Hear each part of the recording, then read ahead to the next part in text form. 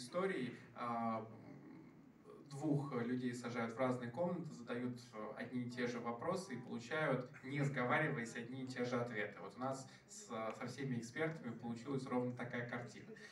Поэтому эти две книги мы хотели бы презентовать двум нашим представителям, которые задали вопрос про иностранные языки. Вот девушка Самира, которая собирается стать востоковедом.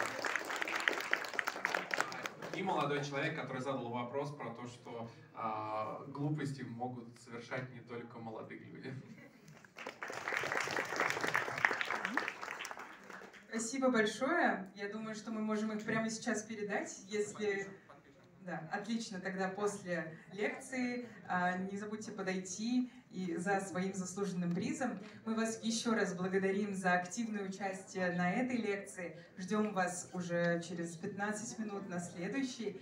И не расстраивайтесь, если вы не успели задать свой вопрос. В неформальной обстановке, на кофе-брейке и сразу после лекции вы сможете пообщаться с нашими экспертами. Спасибо вам большое еще раз.